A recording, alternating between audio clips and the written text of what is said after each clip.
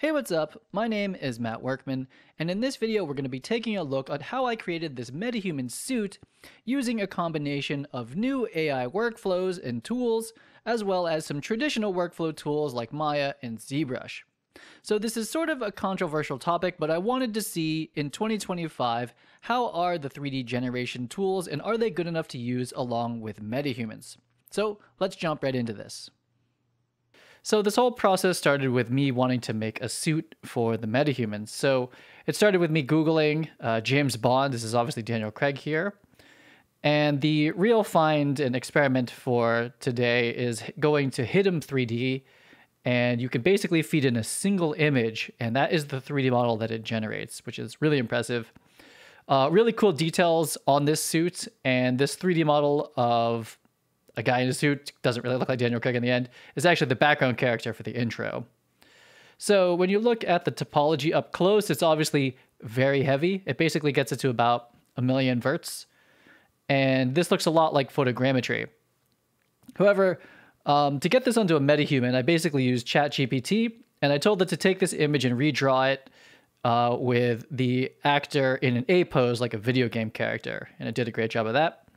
We then fed this back into Hitem3D. This was my last of the free trial, but both of these were really compelling. And then we bring this into ZBrush.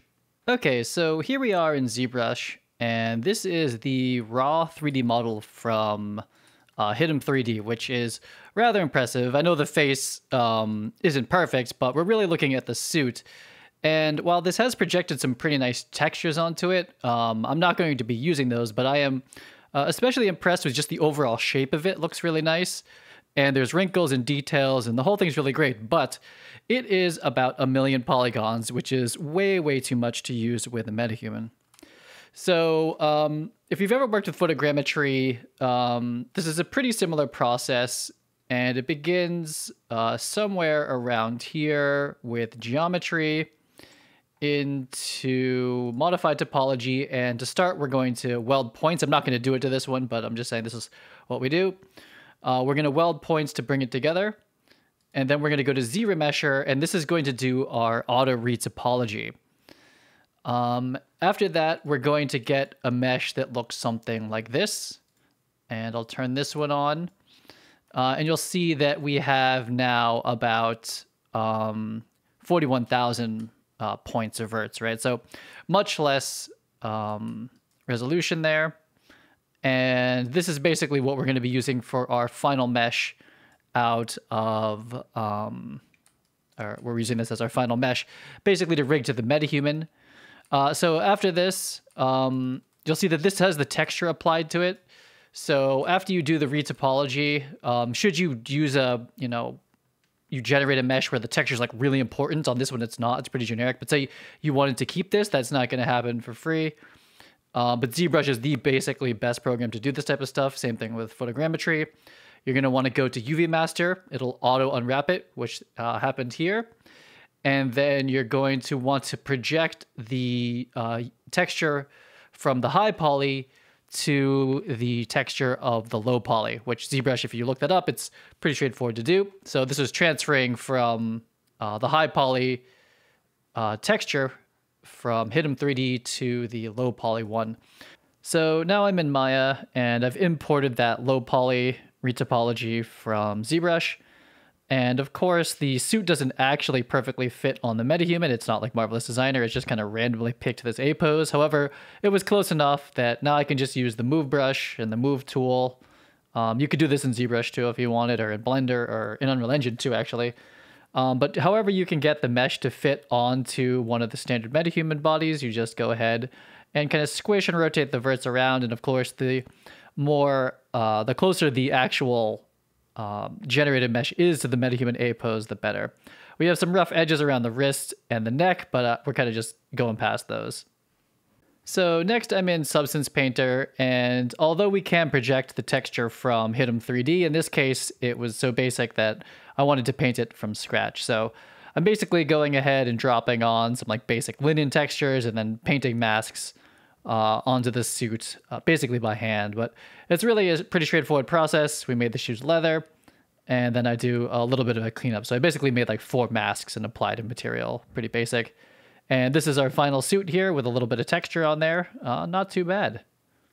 So that was the basic process of going from a photo to GPT to Hitem3D to ZBrush and then to Substance Painter. And then we finally bring this back into Unreal Engine. And right now you're seeing some narrative motion mocap of the actor talking. And the face is audio driven. I just recorded a voiceover and it generated the lip sync for me. And the suit looks honestly pretty good for very little work. At this point, or at any point in the beginning, we could have gone and cleaned up certain parts of it and then sharpened up some areas, added some 3D buttons. And it's really like we're working with photogrammetry, except we're just sourcing it off the internet and then using Hitem3D to actually make the photogrammetry. It's a pretty interesting process. As far as turning the static mesh version of the outfit into an actual MetaHuman outfit, I have a course on that process if you'd like to see it in depth. But it basically looks like these. Again, these are the narrative motion animations. If you want to use these for your work, go check out narrativemotion.com. But it basically looks like this. I've made a lot of outfits. This is only some of them. But this is basically what came in. We have an outfit asset, a wardrobe item, and it's not very cleaned up. But you'll see here that this is the suit that I finished in Maya. It's a little bit high poly overall. I mean, you could retopo this manually. You could have retopoed immediately onto the high poly in general. But I wanted to show a workflow where you really didn't have to do much manual retopology. The most manual part of this is cutting out the head and the hands. That's the most part, but most of the other stuff could basically be scripted, and then I hand painted the texture, but you could finish the texture however you wanted. But the point is that with this workflow, if you make this a MetaHuman outfit, you just bring it in as a static mesh. You don't even need to rig it in Maya or Blender. So again, here's our final suit in MetaHuman Creator. It's an outfit asset. I'll show in a second that it scales and does all that stuff correctly. We can, for now, play the body ROM and see how it does. There's a couple skinning things that just happen with outfit assets. There is a way of kind of smoothing this out and fixing this stuff, but I guess in the next stretch is an awful lot. But with outfit assets, you're kind of mostly stuck with the skinning that they give you. You can make a little bit of tweaks that I've done to the armpits and certain things like that. But overall, you kind of just take the good with the bad, considering that you didn't have to rig it yourself. We just brought in a static mesh. It's quite good in most cases. But if you really care about rigging, you just go rig this yourself and skin it rather in Maya or Blender and kind of do the weighting yourself for a specific body. Okay, so we've deleted the rig here, and let's go mess with the body a little bit. So we can just basically use some of these presets. Let's do Bruce's body. Give it a second, and we'll let the outfit mesh, right? So this is a much wider person, much taller, but our AI generated suit kind of just goes along for the ride. Pretty cool. We'll put on a more feminine body, see how that goes. So with that head though, and you'll see that the suit is just shrink wrapping to it really well. So it's quite a powerful workflow.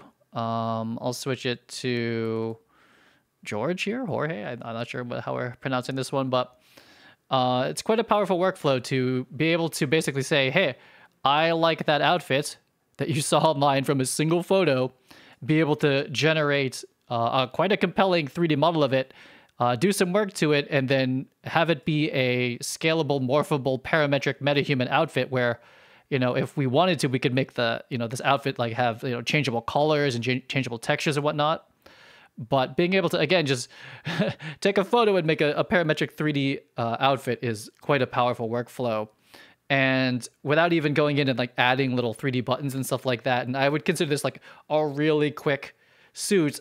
This is certainly good enough for all the background characters of a wedding or something like that need to be in suits where you kind of, they're just out of focus and in the background. We're pretty good. We're not going to need too much more than this. The shoes don't have shoelaces, but overall, really, really good and compelling workflow. And, I think any competent 3D artist could take this as a base and just, delete out the bad parts, sharpen it up, go resculpt it. If anything, it's just a really good base to start. And for everyone else, I think we're just shipping this into into your game, into your movie, especially for background characters. For hero characters that have like custom things hanging off of them and backpacks and whatnot, I think, the old workflow works quite well, but this is certainly a great kind of like way to get started for even outfits like that, especially if you're using any sort of like AI for the concept part into the 3D.